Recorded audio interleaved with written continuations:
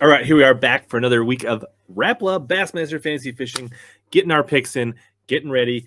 We're doing pretty good. We're actually climbing up a little bit, having a good season here, and hopefully if you're following the advice here on the channel, you're having a pretty good season as well. Santee Cooper was a pretty sweet event. A couple of guys cracked the century belt, got over 100 pounds. Drew Cook and Caleb Kufall cracked 100 pounds, and if Caleb Kufall gets one more keeper on day 2, he probably wins that tournament. I am not sure we're going to see 100 pounds this week at CHICKAMAUGA. CHICKAMAUGA is historic in nature, but it's on a little bit of a lull, so I don't think we're going to see 100 pounds. I think we're going to be even maybe tough to even crack an 80. So I'm thinking give or take somewhere around 80 pounds to win this Elite Series event on CHICKAMAUGA in early April. And just to remember, PSA, there is no N in CHICKAMAUGA. It's not CHICKAMAUGA. Okay? Thanks. Checking on our leaders and winners from the Beat HellaBass group.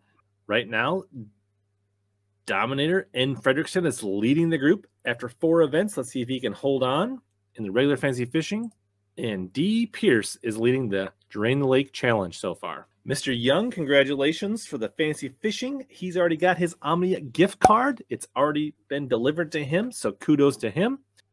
And Mr. John Atkins Big Show himself has already got his Omnia gift card for the Drain the Lake Challenge. For Santee Cooper. Don't worry if you didn't win. There's still a chance every single week. If you join the group Beat HellaBass, Password Advisor, you can join our private group because you're a viewer of the channel. And if you don't think you're going to cash in on the prizes, don't worry. There's still some great codes in the description that'll save you 15% off on just about everything you order from Omnia Fishing down in the description below. And then you can enjoy their super fast shipping, awesome selection, and great customer service. CHICKAMAUGA, water levels have been fluctuating a little bit, kind of coming up, coming down, so the fish really haven't made that push to go shallow just yet. Water temps are in the upper 50s to just about 60, but the weather forecast is kind of mild. It's a little bit warm, not real warm, lows in the 30s and 40s, highs in the 60s, so it can warm up a little bit, but it's not going to be a mad warm-up like we had at Santee Cooper.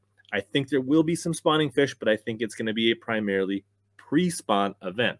If the water continues to rise a little bit and settles without dropping, we could see some fish get shallow and be caught on shallow patterns. I think we'll see everything from finesse, moving baits, crankbaits, chatterbaits, swim jigs, to soft plastics, finesse, and maybe even big baits like glide baits, swim baits, and wake baits might play in this event a little bit as well. I think it's going to be pretty wide open. I think day-to-day things will change quite a bit. Areas, places like that. So I think the anglers that can adapt with the fish day-to-day are going to be the ones to put on your roster in this pre-spawn battle. Well, let's jump right into the buckets and get to picking. Starting at the bottom and working our way up. We're all going to start with Bucket E. The guys are having a little bit of a tough start to their season after 2 tournaments in Florida and Santee Cooper, but there are some gems in Bucket E for CHICKAMAUGA. Most notably, the fan favorite of the bucket, Kyle Welcher, who did so good at the Classic and almost won it, finishing runner-up to Jason Christie. He's had a couple up and down tournaments in the other 3 events, so he's down here in Bucket E. But he is no stranger to Lake CHICKAMAUGA. He's fished a lot of events here, weekend series, opens, Costas, BFLs, tournaments like that, and had a lot of success. It's not necessarily his home water, but it's a place he spent a lot of time. He's also a very fly by the seat of his pants, fish the moment, springtime shallow fisherman, which could play really well this week. But over 40% of you are already picking Kyle Welcher, and if you want to join the wagon, jump on there. He's probably a smart pick. I also think Brock Mosley could be pretty good here. He loves a chatterbait, and I think he's willing to block that in his hand and possibly have a good tournament. But somebody that might be a little sneaky, a little bit on the radar, if you're not super in the know about Bassmaster Elite Series rookie Jacob Fouts, who qualified through the Opens, a former college champion. He is from the Lake CHICKAMAUGA, Tennessee area, and he's actually spent the last few years guiding on Lake CHICKAMAUGA in area lakes like Watts Bar and Nickajack. He's no slouch in the area. He knows his way around. So if you're looking for somebody that's just a little bit more off the radar, a little lower percentage, you could lock in with Jacob Fouts like I am. Moving on to Bucket D, you got the defending Classic champ Jason Christie here, who had a really tough tournament on Santee Cooper. I think this is a tournament that could also set up for Stephen Kennedy. I used him in the Santee Cooper event. It actually paid off pretty decent. I'm not going to tempt fate by picking him in back-to-back tournaments, but I wouldn't be surprised if he has a good event here on Lake CHICKAMAUGA. Another angler that pops out to me is Matthew Robertson. He's had a rough start to his 2022 season, and on social media, he's been very vocal about how upset he is and how angry he is about this, and he's looking forward to get things back on track. He's been out on Kentucky Lake, honing his skills this week and looking to put it to him. Now we'll see if he can carry some of that anger, frustration, and turn it into positive energy at CHICKAMAUGA. It is a TVA lake. He likes to swim bait, so if that big bite bait goes down, he could be a good pick. But a sneakier pick at less than 1% ownership, Minnesota's Josh Douglas. Well, what you may not know is Josh Douglas actually lived in Chattanooga, Tennessee for a few years and guided on CHICKAMAUGA as well. He spent a lot of time visiting friends down there, fishing with buddies, and guiding on CHICKAMAUGA when he lived in the area for a handful of years. So he's a sneaky good pick. He should be a solid value in Bucket D, and he should be a safe pick to get you some really good fantasy points from Bucket D, if not be a contender on the final day and get a top 10. Bucket C, fighter, like I told you earlier, he's on the way up. He started at some really tough tournaments, but now he's found himself near the top of Bucket C and continues to rise. Not a bad idea to hitch your wagons to Seth Fighter, as he is an excellent mid-depth fisherman, and in the pre-spawn is a great time of year to be fishing the mid-depth. So think about fighter in Bucket C. Lee Livesey, your defending champ, last time here in the fall on a frog. The frog's probably not going to play, but he does understand CHICKAMAUGA. He's got some friends there. He should know they're around, and he's not afraid to throw a big bait. So if that big bait pre-spawn bite is good, Lee Livesey could be good. But for me, the guy that really looks good to me in this event is Brian Schmidt. Always say when there's current and there's grass and there's pre-spawn, Brian Schmidt's always a threat to win, and I'm going to go with that advice, and he's a pretty good value in Bucket C. Moving on to Bucket B, you got big bait specialists like Chris Zaldane. He could definitely do some damage on the big bait, but will he be consistent enough for 3 or 4 days to pay off and not burn himself and your fantasy team? It was hard for me not to take Luke Palmer. He's been so good to me the last couple of events. The Classic and Cooper, he has overperformed. He's moved himself up to B bucket, and I almost wanted to take him here, but in the end, I'm going to give Jacob Prosnick, J-Pow, one more chance to shine through. Even though I've been picking him a lot, and he's just been okay, not really been great, I'm hoping he's great here on CHICKAMAUGA, and he proves his pre-spawn shallow strengths and shows up big, and then maybe we can keep that momentum going into Lake Fork. Come on, J-Pow. Don't prove me wrong this time. Finally, Bucket A. You've got 2 Rockstar thoroughbred CHICKAMAUGA horses to pick from in Buddy Gross and John Cox. On top of that, you got some other guys like Mullins.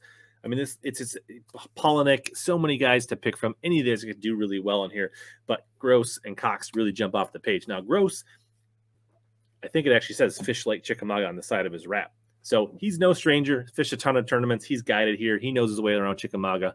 He's definitely going to be looking for those pre-spawn schooled up fish. So the question is, will there be enough of them still wadded up the way he really likes to fish offshore and fish for big numbers? Or are they going to be constantly moving away from him, going shallow, staging, and moving around? If they're more on the move, I feel like that's going to more fit John Cox than it is Buddy Gross. But I guess we'll find out when the tournament starts this week. John Cox has been super solid all season. He's leading the Bassmaster Elite Series Angler of the Year. It's hard for me not to pick him, and I'm going to go super chalky chalk and go John Cox in Bucket A this week. My tiebreaker, 78 pounds, 3 ounces. I don't think they're going to quite hit 80 pounds. CHICKAMAUGA has been a little tougher than it has been. Stay away from the 100-pound talk. I think high 70s, low 80s is about where this is going to land. And I think you're going to see them guys catch some big bags, 23, 26, 27 pounds, but they'll probably follow it up with like 11, 12, 13, 14 pounds the next day. If a guy can be consistent and get 17, 18 to 20 pounds, I think that's going to be a rock-solid strategy in this event. Now let's finish up with Drain the Lake. All right, my Drain the Lake roster is even rocking a little harder than my regular fantasy fishing. We are up in the top 800 and change and in the 95%, well into the dark green. If you're watching at home, Ronnie Moore, I'm watching you.